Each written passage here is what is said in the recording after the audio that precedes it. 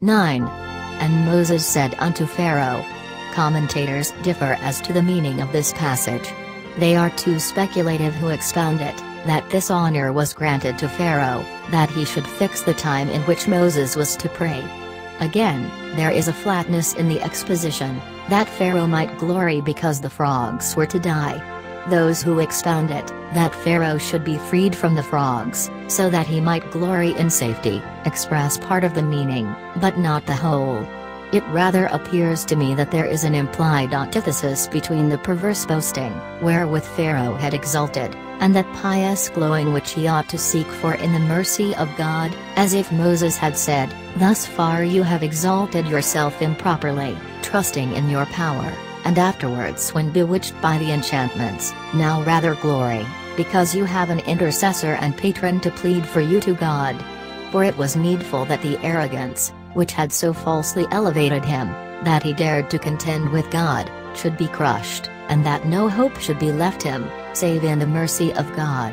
But to glory over Moses, means that he should seek his glory in the advocacy of Moses, and should account it a very great happiness that he should deign to interpose for his reconciliation with God. For the particle L, 93, is often so taken. Yet Moses by no means wished to detract at all from the glory of God, but, as I have lately said, desiring to humble the pride of the haughty king, he told him that nothing would be better and more glorious for him than to have a good hope of pardon, when he had obtained as his advocate the servant of the living God, whom he so cordially hated. He only affirms that the frogs should remain in the river, as much as to say that they should be content with their ordinary habitation and bounds, for we know that frogs, although they sometimes jump out on the bank, still do not go far from the water, because they are nourished by humidity. Thus he hints that they were let loose by God's command to cover the ground, and that it was still in his power, if he chose, that they should invade the fields and houses again in new multitudes, and that it must be ascribed to his blessing, if they kept themselves in the waters, and did not make incursions beyond their own boundaries. 10. And he said, tomorrow. If you refer this to Moses, there is ambiguity in the sense, but, it being probable that they were Pharaoh's words, I think that he is asking for a respite till tomorrow, before he lets the people go.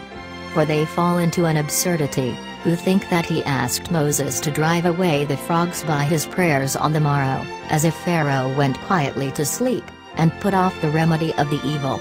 There is, then, no pretense for understanding it, that Pharaoh, as if his mind were quite tranquil and unmoved, desired to have his land delivered from the frogs on the following day, but rather it means, that if he be released from this difficulty, he promises the discharge of the people, but yet suspends it till the next day, for the purpose of deceit. For there was no other reason for this procrastination, except that, having obtained what he wanted, he might depart from his engagement, as he actually did, but Moses, satisfied with this promise, undertakes to bring it about that God should disperse the frogs, and this, I doubt not, was performed on the same day. For this was the cause of the tyrant's changing his determination, that, by the interposition of the night, his fear departed. And, certainly, it is gathered from the following words, that the frogs were soon after removed, for it is said that Moses and Aaron prayed after they had gone out, which would be but little in accordance with the notion, that the next day was waited for. It is not by any rash or presumptuous impulse that Moses affirms that Pharaoh should obtain his desire, because it appears from his success that he was assured of its being God's will. Thus often are the prophets, although no spoken revelation may intervene, directed nevertheless by the secret inspiration of the Spirit. In this confidence, also, Moses declares that Pharaoh should know that there is none other God to be compared with the God of Israel. This, moreover, is the true knowledge of God, when whatsoever lifts itself up to obscure his glory, is reduced to its proper level, and every high thing yields or is cast down, so that he alone may be exalted. 15. Blot when Pharaoh saw. Hence it appears that the wretched tyrant, like a winding serpent, twisted and turned his mind to crooked counsels, for when he was trembling beneath the present feeling of God's power, he dared not obstinately resist any longer, He only sought a little breathing time. Now, being freed from fear, he returns to his former contumacy. But this is a sign of a perverse and crooked disposition, not to submit willingly, but to pay only a temporary deference, when necessity is more than usually urgent. God foreknew, and had foretold to Moses, that this perfidy was hidden in the recesses of his heart, but he was willing to bring it to light, and therefore remitted the punishment, and hence was the opportunity for dissembling. 16. And the Lord said unto Moses, in this place again, as before, Aaron is commanded to act as the inferior of Moses in punishing the tyrant, and this as being more ignominious than as if Moses alone had been employed. The nature of this third plague is very remarkable. God troubles Egypt not only with frogs, but with lice, for although the Hebrews are not entirely agreed as to the kinim, yet they admit that they were little animals or insects, which produced shame together with annoyance even to the meanest of men.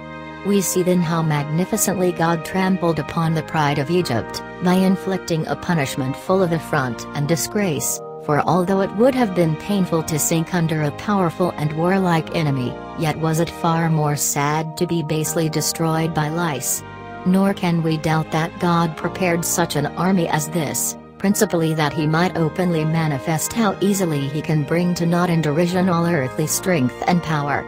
And surely, unless the Egyptians had been something more than stupid and beside themselves, this calculation would have come into their minds: what would hereafter happen, if the Maker of heaven and earth should apply himself to their destruction with all his might, when they perceive themselves to be wasted away in this almost ludicrous contest with him. But let us learn from this history, that all creatures are ready at God's lightest command, whenever he chooses to make use of them to chastise his enemies, and again, that no animal is so vile and contemptible as not to have the power of doing injury when God employs it, and, finally, that reprobates obtain this at last by their proud doings, viz., that they are, with the greatest infamy, made to yield to the worms themselves, or to lice.